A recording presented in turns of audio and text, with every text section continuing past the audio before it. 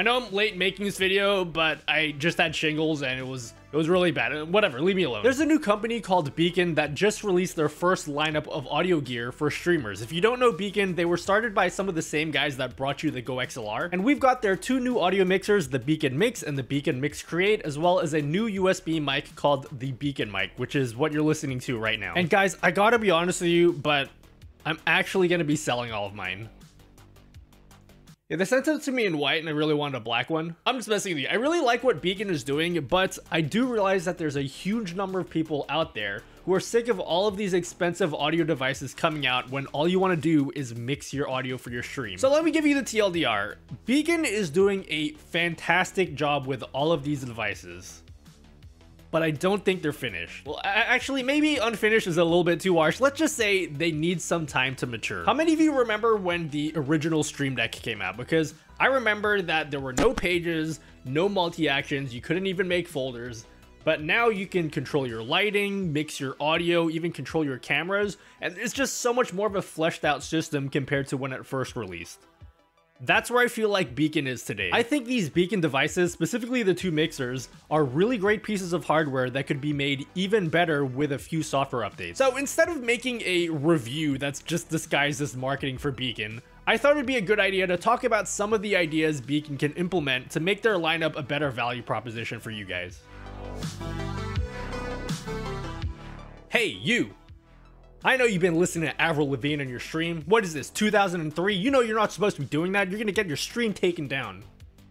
And that's why this video is sponsored by Pretzel. Pretzel is a service that has a huge library of music that is safe to use in your YouTube videos and your Twitch streams. You're probably already aware of that huge wave of DMCA takedowns that happened a while back where a bunch of streamers had their accounts suspended for playing copyrighted music. Well, everything on Pretzel is 100% safe to use in your content, so you never have to worry about having a video demonetized or worse, having your Twitch account suspended. As of today, they have over 400,000 songs that are safe to use on Twitch from a range of genres, from lo-fi to EDM to even metal. And because it's a music service designed for streamers, it has a few neat features like no ads and the ability to post a currently playing song into Twitch chat. So if you want to try out Pretzel, check them out and link it down below. The free tier gives you access to a smaller library of 40,000 songs, but if you use my link, you can get access to the whole library of 400,000 songs for 20% off. I think that's it. Okay, cool. Let's do the video now. Okay, so I'll briefly talk about all of the BEACN products, but I'm pretty sure you've already seen like the 50 other unboxings, so I'll try to keep this part short. We'll start with the BEACN Mic. Inside the box, you get the most neatly wrapped USB-C to C cable I've ever seen. It looks like a garden hose. There's also a USB-A adapter for your computer and an extension cable for the headphone jack built into the mic. The mic itself looks really clean, very similar to the Shure SM7B, except on the back you have a headphone jack for monitoring your audio and a USB port to connect it to your computer. So this is a standalone device. You don't need a mixer. You can connect it directly into your computer. Oddly enough, there are no dials or knobs to adjust the volume on the headphone jack, which I thought was really weird. And I feel as though they did that on purpose so that you buy one of the next two devices. So the first one you got is the BEACN Mix, which is sort of an audio mixer that's designed more for general use and not really for streamers. It's got 4 clickable dials on the front and a huge screen, which you'll see more of later. The back has a single USB-C port to connect it to your PC using the included USB-C cable, but there's no headphone jacks and there's no XLR port, so you're not plugging a mic into this thing at all. Now, the BEACN Mix Create, this one is more designed for streamers, so it looks like a very similar device, but you have 4 more extra buttons underneath all of the dials, as well as a few more on the side for extra streaming functionality. Fun fact, these two mixers use the exact same angle as the Stream Deck, and I know they did that on purpose because they look so nice next to each other on your desk, except the Mix Create looks like they didn't finish it. Like, what is this, dude? Fill in the rest of this hole with something. All right, now we're gonna take a closer look at each device. We'll start with the BEACN Mix because this is the easiest device to understand. You know how Windows has that audio mixer thing that lets you adjust the volume for each of your different running programs? That's pretty much what the BEACN Mix is, just in physical form. You don't get any features for streamers, no adjusting stream audio, none of that. The dials are just there to adjust what you hear in your headphones. That's not a bad thing, by the way. They have a really slick drag and drop interface, so you can just drag each of your running programs to assign them to a dial. It's just that That's really all that it does. You can also drag your microphone to any of the dials so you can use it to adjust the gain of your mic or mute your mic. But even though the Mix looks very similar to the Mix Create, the way that it's presented in software is totally different. But we'll talk more about the Create later. Let's talk about the BEACN Mic now. The BEACN Mic is a USB microphone, but it's also a dynamic microphone. So it's gonna do a pretty good job of rejecting background noise and focusing just on your voice. As far as sound quality goes, I mean, it is what it is. You don't need me to tell you whether you think this mic sounds good or not. You can judge for yourself if you like the mic. You're not 8 years old anymore. Unless you are 8.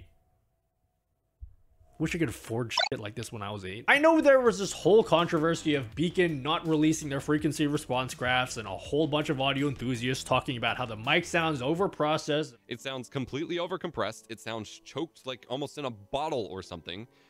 It sounds bad, on top of the fact that the... At the end of the day, is the mic quality bad enough that people are gonna leave your stream because of it? No. They're gonna leave your stream because you just play Roblox for like 8 hours without saying anything.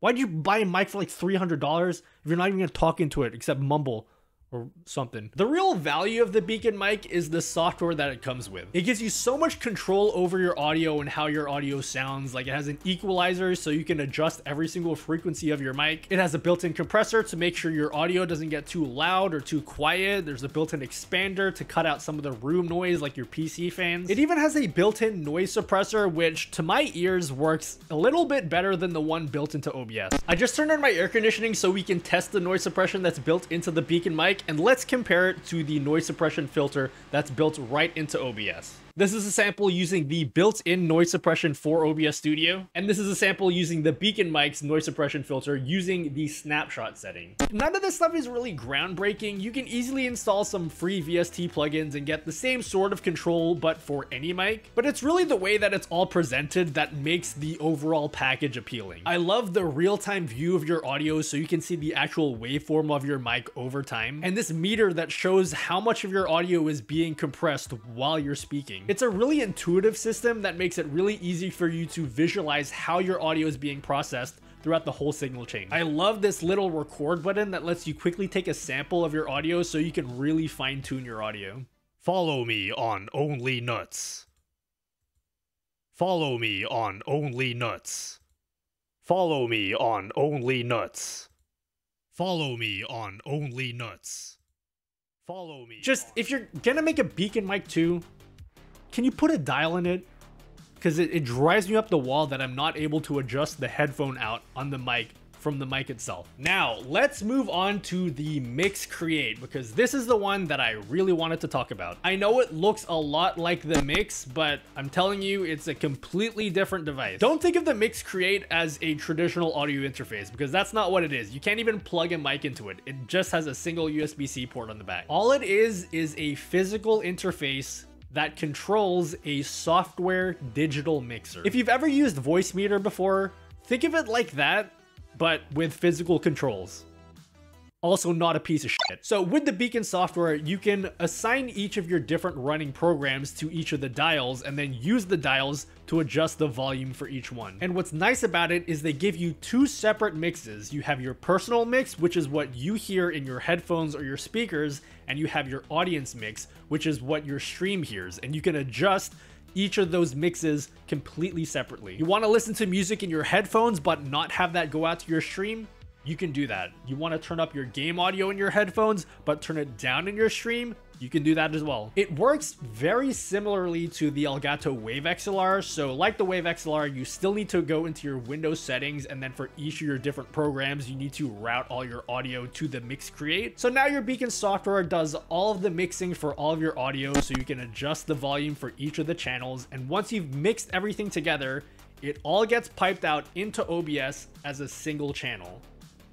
And this is the first big problem that I have with the Mix Create. And by the way, it's the same problem that I have with the Wave XLR and Voicemeeter. I just spat. I hope that didn't show on camera. Once you have all your audio mashed together as a single audio source, there's no way to split it up again. So like, let's say I want to have a setup where I've got a gameplay scene that has my game audio and my microphone, but then I switched over to a BRB screen that doesn't have my game audio or my microphone and then kicks in like some background music.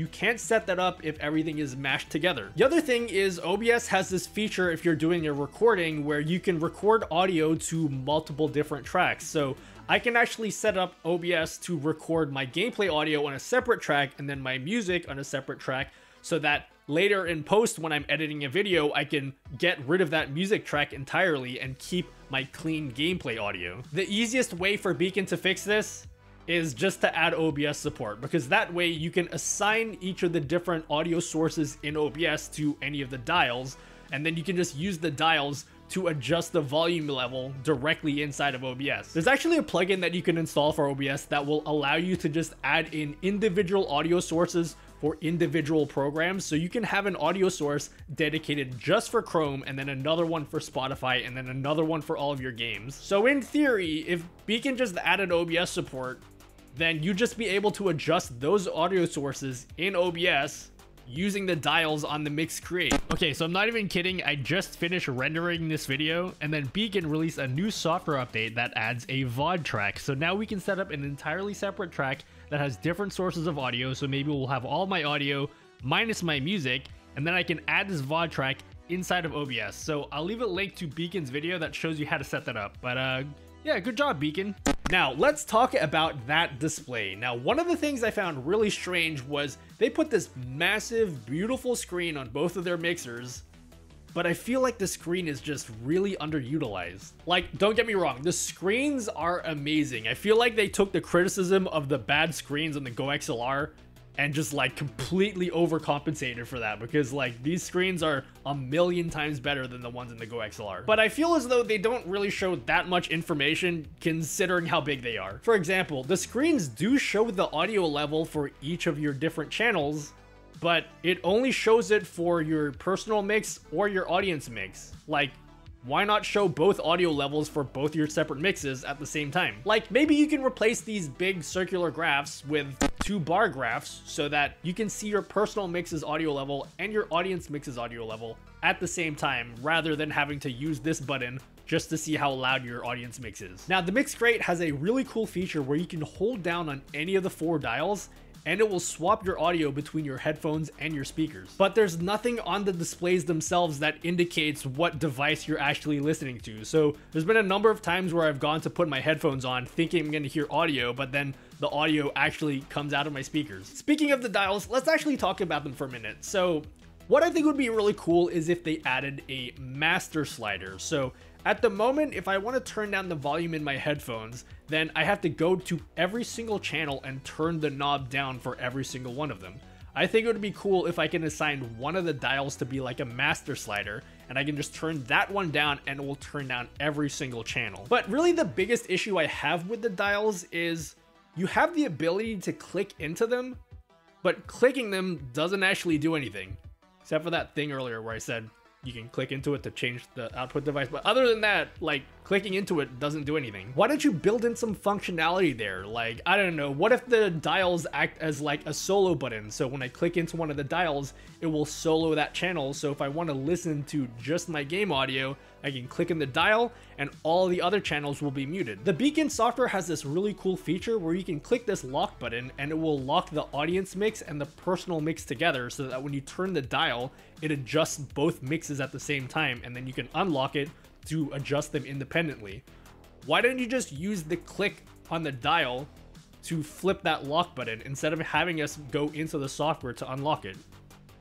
I think that would just make a lot of sense. Or I don't know, just give us media controls, you know, so we can skip to the next track or pause our music, something, okay? Just give us anything, because it just feels really weird that you can click into the buttons, but clicking it doesn't actually do anything. Just kidding, I'm an idiot. The new update has a new feature where you can click into the knobs as sort of a secondary mute mode. So now when you click into the knobs, it will mute both the personal mix and the audience mix, and then you can still use the mute button as an addressable mute mode. So you can set it to mute just your personal mix or just your audience mix, or as well as a mute all function.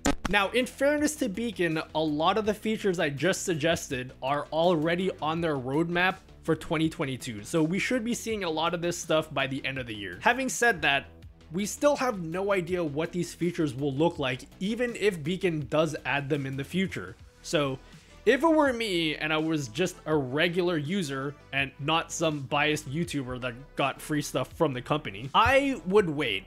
Give BEACN a little bit more time to polish up their software and mature their platform a little bit more. It's always a bad idea to buy a product based on what the company promises they'll give you later down the line through a software update, because we all know just how bad that can go. Now, I know there's still a large portion of you guys that are super annoyed at another YouTuber pushing all of this expensive audio hardware down your throats when all you want is a very simple way to split up your audio for your stream. I have a solution for you guys, but we're gonna have to save that for another video. So if you want to see that, make sure to subscribe, because I want to feel those endorphins, you know? You know when you like make a Twitter post and then everyone likes it and you're like, yeah, I did that.